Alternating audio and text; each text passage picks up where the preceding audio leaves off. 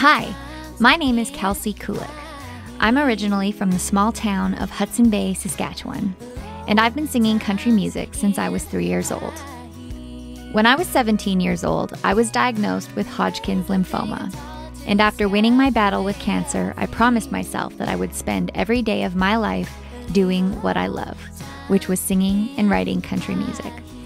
That dream led me to winning a CCMA and signing a record deal in Nashville, Tennessee.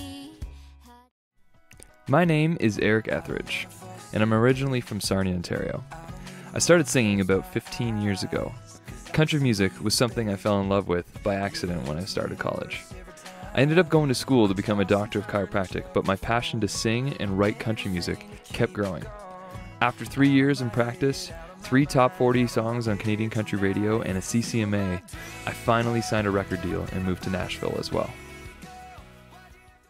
Growing up over 3,000 miles apart from each other back home, through fate or chance or whatever you believe in, we met in Nashville, fell in love, and eventually got married.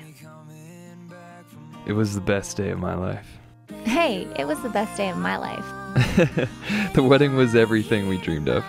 Life was really exciting. I was CMT Nashville's discovery artist, getting ready to go back into the studio to record my next album. And I was getting ready to go out on a 60-date arena tour across Canada. And then, everything changed.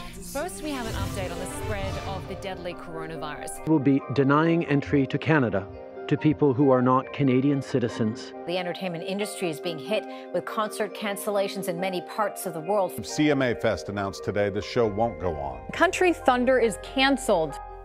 We were left thinking, what do we do now? Not only were all of our shows canceled, but they likely wouldn't be back for over 2 years. We went from thinking that 2020 was going to be our biggest year yet, to literally not knowing how we were going to make any money for at least the next 2 years. So we did what we thought we would never have to do. I think we might need to move our shit out of Nashville for the time being. Right? I'm good. It's gonna be a lot harder for you. Just finished packing after 2 very long days.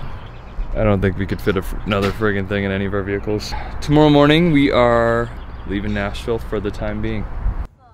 Since we didn't have a home anymore, we decided to make the road our home. So, we sold a bunch of our things, sold our cars. Thanks, man. Thanks. See ya. And we bought a van. We contacted a company out of Calgary, Alberta called True North Custom Campers, and they were kind enough to help us out. They're going to help us build a state-of-the-art, off-the-grid camper van equipped with solar panels and a stage on the roof. In an unprecedented time when people are no longer allowed to see live music, we are going to bring the live music to them.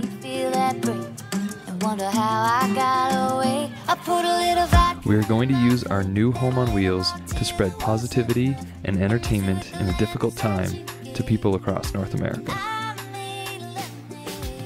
We look forward to seeing you guys while we take our love on the road.